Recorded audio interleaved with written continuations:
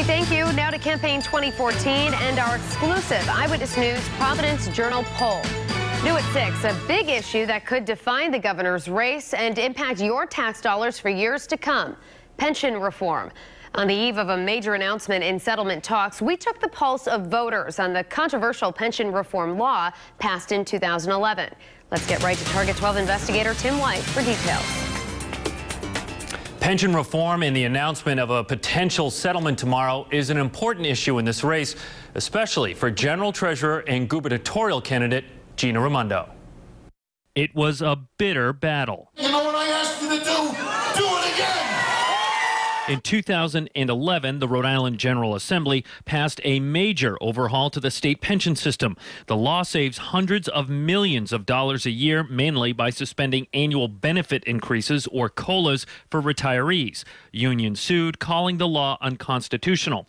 We asked 500 likely voters for the Democratic primary if they support or oppose the changes to the pension system.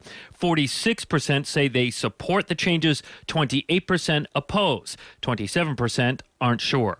Which means they basically forgotten about what happened in 2011, I believe. Eyewitness News analyst and pollster Joe Fleming says the pension reform issue will likely bleed over into the governor's race and impact Gina Raimondo's campaign.